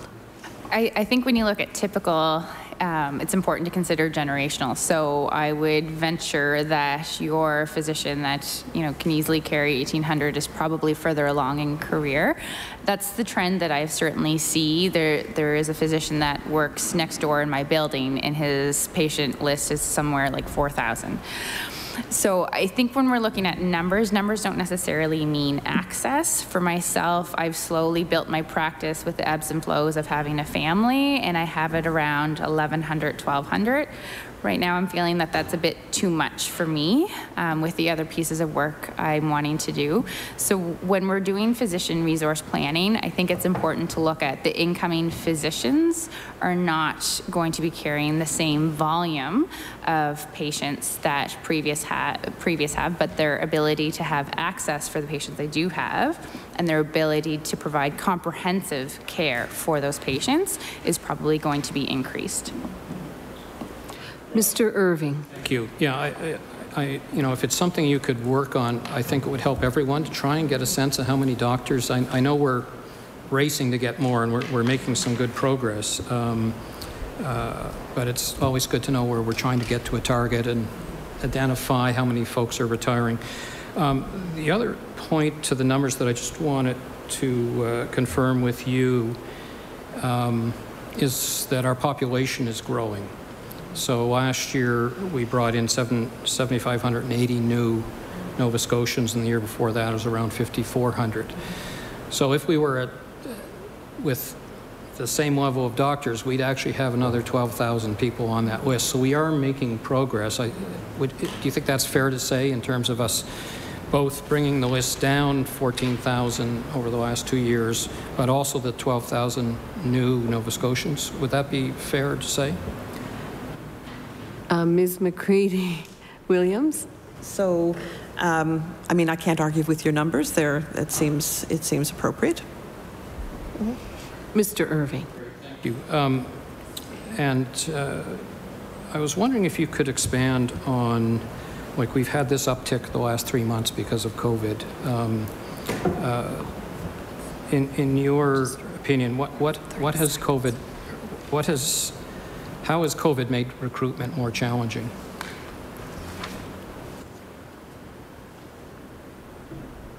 Order. Time has lapsed. Sorry, Mr. Irving. We'll turn to Ms. Adams for 3 minutes. Thank you. For clarification, the numbers that I'm using come straight from the Nova Scotia Health Authority, and I'll table them if required.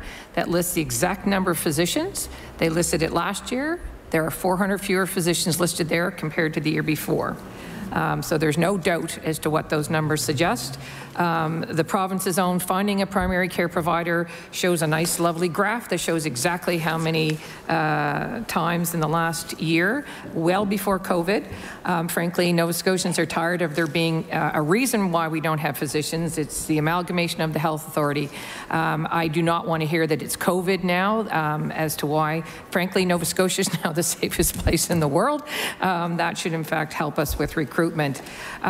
So the last thing I want to ask with the time that I have is, in the past, we had some amazing emergency room physicians in the Valley who up and left, and that time that they were leaving, they were feeling like their complaints over the last 10 years were not being heard, that they were expecting the recommendations from an evaluation that was done of the Valley Regional Hospital to be implemented. The last note I have was from January 18th, saying that I think 17 of the 25 recommendations had been done.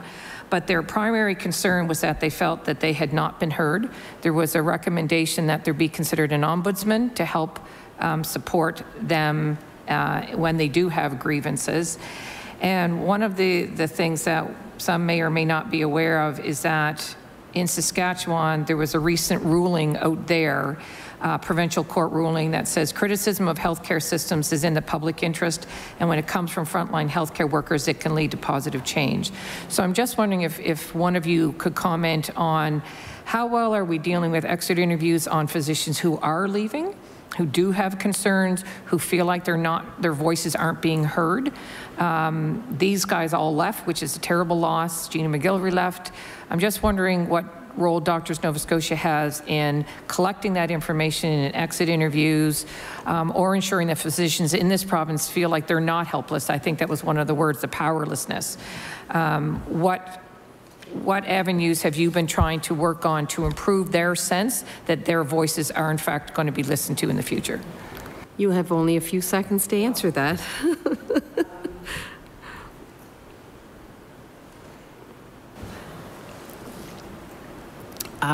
Conflict resolution is something that we believe at Doctors Nova Scotia. Order, sorry, time has lapsed. We'll turn it over to the NDP Caucus for 3 minutes. Ms. Coombs. Thank you very much. I have a quick question, and this has to do with engaging in recruitment strategies as well as retention, and that is some people might wonder if the approach to recruitment is piecemeal. We have local community groups, we have municipalities, we have communities, culture, and heritage, and I'm just wondering if some people might think it's piecemeal or splintered, and are there pitfalls to having the work not housed in one place? Ms. MacCready-Williams. I sit on a recruitment and retention advisory committee. It's a multi-stakeholder group. It's chaired by the NSH, and it has everybody at the table. All partners interested in recruitment and retention are sitting around that table, including municipalities, everybody. And we've made significant improvements in our coordination efforts. More can be done, but I know the NSH is preparing a new physician recruitment strategy that we've all had an input in shaping. And so it has been somewhat scattered, but it's much improved over the past 2-3 years, I would say. Still room for improvement, but I think everybody around that table knows that together we can make a difference in physician recruitment. Oh, okay. Ms. Coombs. My time to Sue LeBlanc. Pardon? I'll concede my time. Oh, Ms. LeBlanc. Thank you. Oops. Thank you. I just wanted to ask, in the 30 seconds that I have, I'm wondering about the survey done by Doctors Nova Scotia. The public perception of doctor support by the government during the pandemic was not very high. The average response was 6.3 out of 10. Can you speak to whether your membership felt supported during the first wave? It sounded earlier on you said that the relationship seemed to be going well, but maybe that's not the only source of support would be Nova Scotia Health. Do the physicians have access to proper PPE, staffing support, and that kind of thing? Real quick. Ms. MacCready-Williams. Yes, we community-based physicians now have access to PPE until the end of October. That was an issue at the beginning, but NSH worked very hard to consolidate procurement processes. So we did not see the PPE crisis in Nova Scotia that we saw in other provinces, and I was on a call weekly with my colleagues across the country for months on this issue. I would say on the whole, physicians here have felt more support from government than they have in a long time. Order. Time has lapsed for the NDP. We'll move it over to the Liberal Caucus. Mr. Horn. 3 minutes. Finish your thought, please. You can finish your thought. Ms. MacCready-Williams. Thank you. So this government was out of the gate very quickly on two things. And showed leadership in Canada, in our opinion.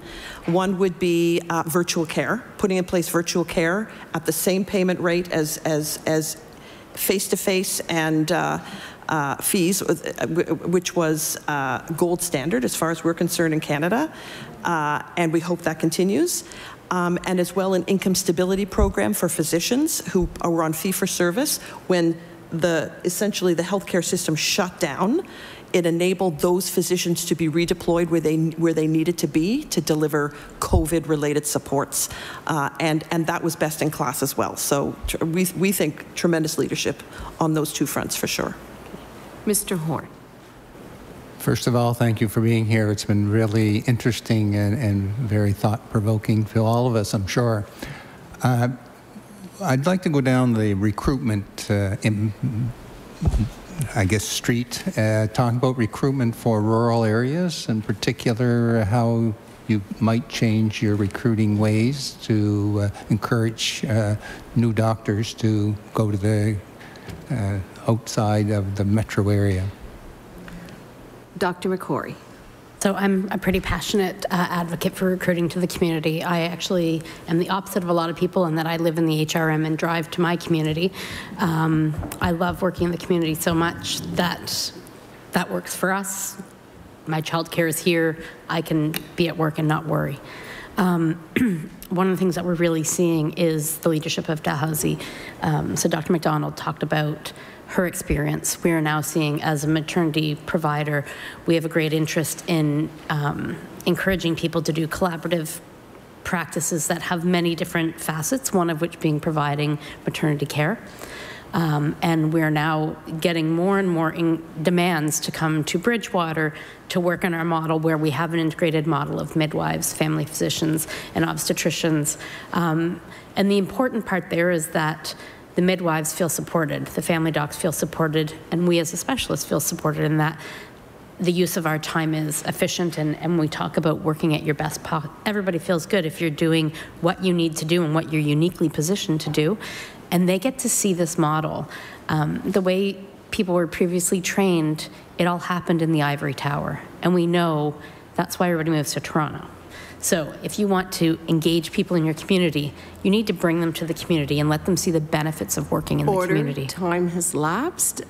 We will ask for closing remarks briefly. Thank you all. Oh, Dr. MacQuarrie. I want to thank you all for inviting us here today. And one of the things that I think is really important about us being here today is exactly what we've talked about today, that physicians need to have a role in the system in which we're expected to work. And so we thank you for the invitation to share our experience. When we were invited here, it was a totally different world. And we are now still having to deal with concepts of physician recruitment and retention. For example, I previously had a job in the NSHA before I became president of Doctors Nova Scotia. And, you know, we were able to recruit somebody from South Africa. Well, he's still coming. COVID has delayed that move by a year because he wasn't allowed to leave South Africa. But we've seen so much good happen in Nova Scotia. Somebody's previously said it's the safest place to be right now, and I think we all feel pretty happy to be here, running around with our masks, you know, to keep each other and keep our families safe. But the recruitment and retention work also has to be flexible. And so it's important that we don't just say, well, actually, we did a study in 2014, and it's important to the graduating residents then that we did X, Y, and Z. Virtual care is where we're at right now. We all need to figure out a way, because we know when we said 2 weeks back in March that it was never going to be 2 weeks, and it's important that we have a plan. This is going to be our lives for the next year and something. And so we need to keep our elderly patients safe. We need to keep our immunocompromised patients safe. We need to keep the economy going by keeping people working. And I'm glad that you have an interest in hearing what we think, because we're actually contributing to the system, but it also makes us feel a part of the system to be invited to share our knowledge. Thank you, and thank you for being here with us today.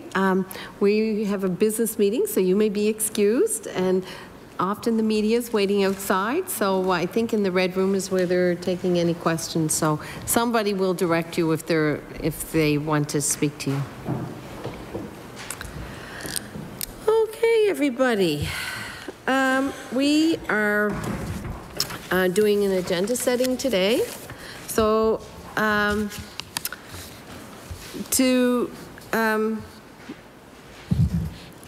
before we start, I just want to clarify a few things with the proposed witnesses especially, and just what we are doing. To avoid procedural confusion, we're going to ask to discuss each caucus's proposals before the formal motions are made, okay? And also, after discussion, ask each caucus to state each topic clearly in the form of a motion for the record. This is to help our clerk out. They can make a separate motion for each topic, or you can do one motion with all the topics. We also are asking that members to indicate where they would accept a substitute, meaning we had instances where the deputy minister wasn't able to come, but we had a designate in. And so we want clarification that way. It saves the clerk a lot of back and forth and a lot of confusion. And also, in the case of a staff change, and you'll see one here on an ask when we go through, it would be helpful to state for the record whether the committee wants an individual to appear or the person holding the job title, okay? Also, you'll notice there's a 7th topic that came in, and that was one that was sent over from Veterans Affairs. So we won't take it as any of our topics. If we choose to do it, and that will be a vote, if we choose to do it, it will be added on after everyone has their topics as an extra meeting, that, not an extra meeting, but it would be the next meeting before we go through an agenda setting again. Ms. Adams. So we were looking for clarification on that. I was on the Veterans Committee when that motion was made. It was an NDP motion, so therefore it was suggested that the NDP consider that for a topic for this committee. So what I'm concerned or confused about and looking for clarification is the NDP have 2 topics. So had they wanted that to be one of their 2 topics, would that not have been the opportunity to put it in at that time? Because we all have a set number of topics we're allowed to introduce. So I just am looking for the precedence of adding it. Can another committee simply add topics to our agenda without it being one of our own? I'll ask the clerk for clarification. The they've put forward 2 suggestions, but at the end of this exercise, I think the NDP will have 1 topic that the committee has chosen. This other one, this one at the bottom that came to us from the Veterans Affairs Committee, yes, it was raised in Veterans Affairs by the NDP members, but it was referred to this committee by the all-party committee, by the entire Veterans Affairs Committee in a letter from Chair Rafa Di Costanzo. So it's my understanding, past practice has usually been that it comes from a committee, it doesn't come from a caucus, but that's up to members to decide. Ms. Adams. So my understanding, because I was at the meeting, that the intent was that a committee had an idea, therefore it would be considered not as an additional agenda item on the agenda setting, but that the party that wanted to bring it forward could consider bringing it forward here. I guess I'm concerned or questioning, does that mean that if we were at another committee, that community services, the Liberals or the PC or the NDP could put forth 2 ideas and have it voted up here, and that would extend us to being allowed to submit possibly 5 agenda items? Yep. I'm just wanting clarification that if that's the case, that's a precedence that may Mr. Irving. Be new. Thank you, Madam Chair. I agree with my colleague here to the right. My understanding and our past practices have been as if there are external requests, whether that be public or in this case it's a committee, that any one of the 3 caucuses could choose to put it forward as one of their 2, 3, or 1 subjects. That's the process that we've used. I think the argument that Ms. Adams makes is we could end up with 5 or 6 requests that get tacked on to the 6 slots that we have now. So I would suggest that other can be put forward by any one of the 3 caucuses as one of their allotted topics. Okay, any comment? Is that, Mr. Hebb, is that? That's entirely up to the committee. Okay, Ms. Adams has a motion on the, will make a motion. I would like to make a motion now that when committee topics come through other committees, that they not be tacked on to the allotted spots for us to propose a topic, but that any one of the 3 party or 4 parties, at whichever, have the right to introduce that topic as one of their slotted proposed topics. Okay, any discussion? We'll call for a vote. All those in favor? Aye. Opposed? Okay, the motion is carried. So we will delete that one unless the NDP would like to add it to your list of topics when we come to it, okay? All right, so we will go to we'll start with the Liberal caucus. You get to choose, bring forward 3 topics of preference. Mr. Irving. Thank you, Madam Chair. Do you want all 3? You can do all 3 or one at a time. Why don't we do all 3 and move on here? We'd like to propose the following 3 topics: the Ronald MacDonald House and its role in the community. The witnesses would be staff from Ronald MacDonald House. The second topic is with respect to ongoing work with organ issue donations, and the witness would be Dr. Stephen Bede and any members of his team that he would like with him. And then the third topic is local efforts to welcome doctors to community, and we'd like the witnesses to be Carrie Monroe and Rebecca Rose of the Yarmouth Chamber of Commerce. Okay, so there's 3 topics. That is a motion. So we'll call for the vote. All those in favor? Do we have discussion? Oh, did you want discussion? Okay. Okay, Ms. LeBlanc. Well, thank you. I'm sorry. I don't remember how this process works, as I'm fairly newish to this. I mean, you all are to this committee. I wanted to just sort of talk about the Liberal Caucus's proposals. I think all of them are important, really important subjects, but I do recognize that our committee has been on hiatus, as it were, forced hiatus, for the last several months, and we're in the middle of a global health pandemic. And so I feel like what I would like to see on the upcoming agenda items in the upcoming meetings is our conversations that have to do with our healthcare system and how the pandemic is affecting it and how we are reacting to a global health pandemic.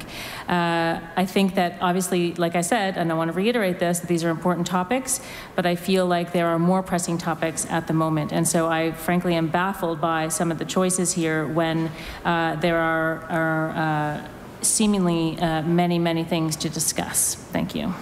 Okay, Ms. Adams. Thank you. I guess I would like to echo those same sentiments as well. And the one item that is being left off is the one dealing with staffing levels for our healthcare system. So I agree with the NDP member that COVID-19, long-term care, all of these issues should have been on their list. And moving forward, we could always re-entertain the thought of moving to having more health committee sessions to make up for the fact that we were shut down for 7 months. We won't introduce that again today, but I think that moving forward, we definitely want to focus on some of the key issues that we're facing because of the pandemic. Thank you. Okay, we have a motion on the floor. All those in favor? Aye. Opposed? The motion is carried. The Liberals have their 3 topics. Noted by the clerk. Thank you. The PC Caucus. Who wants to bring that? Ms. Adams. So the very first topic as listed there is the issue of long-term care, because that was the sector that was most impacted by COVID-19 and the wait times. So that is number 1. Can I interject? Yep. We only have seating for 6 people, so you have more than 6 witnesses on your list. So can you be specific as to who your preferences, I guess, are? I guess then I don't want to leave out any one of the unions, and we've had the Deputy Minister here before, so I'm going to suggest we leave out the Deputy Minister because we do need Ms. Lopez and Ms. Stevens. Okay, noted by the clerk. Okay, I'm sorry. And your second topic? So the second one that we want to bring in is related to the healthcare system, human resources, because of the shortages that we're continuing to experience in most of the sectors in healthcare in the province. Okay. It's the first one and the third one. Third one. And I just wanted to interject that I was in discussion with the clerk prior to this, and your other topic where this is just a reminder for all members that when it's my understanding that you may invite a minister, but they are not compelled, or any MLA is not compelled to attend. You can invite. So just when you, in the future dates, when people are listing their witnesses, be aware of that. And we checked that out with Mr. Hebb, and that was his wording. So Mr. Irving.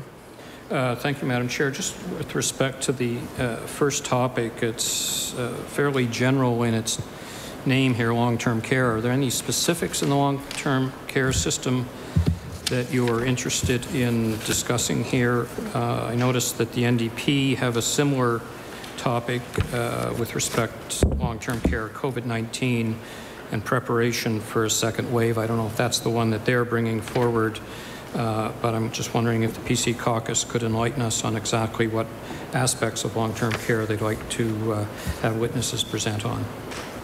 Ms. Adams? Certainly. So given who the people are that we have listed there are huge staffing issues in long-term care, and there are also major challenges with infrastructure spending as well as budget. and how human resources have been allocated both before, during, and now after COVID-19. So this is specifically looking at how long-term care is staffed, the shortages that are being faced by these facilities, the lack of physicians and the impact that that has had on them. And because we didn't have, when they looked at Northwood, there was not an inquiry done. It was just some recommendations without an actual report. We want to delve more into what happened in terms of long-term care across the province, because we are going to be possibly facing a second wave, and we want more information with respect to being prepared for the future. Okay. Are we ready? Ready for a vote? All those in favor? Aye. Opposed? The motion is carried. We have the two topics for the PC caucus.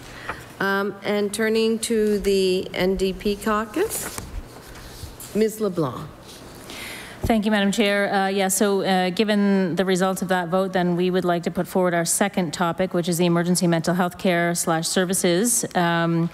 And to be more specific about representatives we would like to hear from, I would suggest that we would like to hear from the Deputy Minister of Health and Wellness, the head of mental health and addictions from the NSH, NSH, and head of mental health at IWK, and then a representative from the North End Community Health Centre, somebody who was a lead on their mental health walk-in clinic pilot. I don't know who any of those names are. Given what we just heard from our guests, especially in relation to COVID-19, we know that mental health and addictions is a huge issue, and emergency mental health is a huge issue in our province, but given what we've just heard from doctors, recognizing that their patients' mental health has deteriorated over the last several months because of the COVID-19 pandemic, we feel like this is an even more important topic to bring forward at this time. Okay. Would you like to make that as a motion? Okay. Ready for the vote? All those in favor? Opposed? The motion is carried. We have the topic for the NDP. We have, under our correspondences, we have a letter from Dr. Kevin Orrell, Deputy Minister of Health and Wellness, in response to a request for information made at the September 8th meeting. Members were emailed this document on October 5th and again this morning. And our next meeting date is Tuesday, November. Pardon? Mr. LeBlanc. Thank you, Madam Chair. I'd like to take the opportunity to make a motion. We discussed at great lengths with our witnesses this afternoon the benefits not only for the physician community but for Nova Scotians from Yarmouth to Sydney. There are discussions that are hopefully going to be taking place sooner than later to extend telemedicine and virtual care in our province. However, what I fear is that we might be going on a 3-month to 4-month reevaluation of that. So what I'd like to, and our witnesses also spoke about, the ability of virtual care to provide some flexibility to either, albeit maybe some minor element, but to improve their work conditions. Dr. MacQuarrie said that, virtual care should be here to stay. They've made their position very clear here this afternoon. So I'd like to make a motion that we write to the new Minister of Health and Wellness to extend virtual care services while at the same time forming a virtual care task force, as has been done at a national level. And this would be to ensure that all stakeholders that need to be at the table can be consulted to ensure that virtual care is appropriately and rolled out effectively to not only benefit all of our population, but also have the positive impact on our doctors as well. So I'd like to make that a motion, please. All right, there's a motion on the floor. Ready for the question? Oh, Mr. Irving? Thank you, Madam Chair. I won't be supporting this motion, creating of a task force when Doctors Nova Scotia is in the middle of having these discussions with the department does not seem appropriate to me. I think we all heard Dr. Nova Scotia's position on virtual care, and I think we're all in agreement that it is of value. I'm not disputing that, but for this committee to get involved in the negotiations between the department and Doctors Nova Scotia, I think would be inappropriate. Thank you. Okay. Ms. Costanzo. I believe our department's already working on this, and with the extension, they'll be working to figure out what is positive and how things can be implemented correctly. They are working and looking into it. So, Mr. LeBlanc. Thank you, Madam Chair. And what I'm not implying by this motion is to interfere with negotiations between Doctors Nova Scotia and the department. Is that there's quite possibly an impact that the department might not want to commit to this for a prolonged period of time. Doctors Nova Scotia have clearly outlined their position on virtual care. Nova Scotians, and 95% of Nova Scotians have either had completely satisfaction or partly satisfaction with virtual care to date. So I want to ensure that, whether it be DHW, NSHA, Doctors Nova Scotia, or other stakeholders, that there can be adequate and proper consultations with all stakeholders involved to ensure, if we're talking about billing codes, for example, or any other barriers to implementing this for a long term. This is something that we've, as a party, we stand strong on, and I calling all Order. members. Time has lapsed. The meeting is over. Tuesday, November the 10th at 2:20. The time 1 to 3. If the House is sitting, we will meet again. We will meet at 9 o'clock to 11 o'clock in the morning. The meeting is adjourned.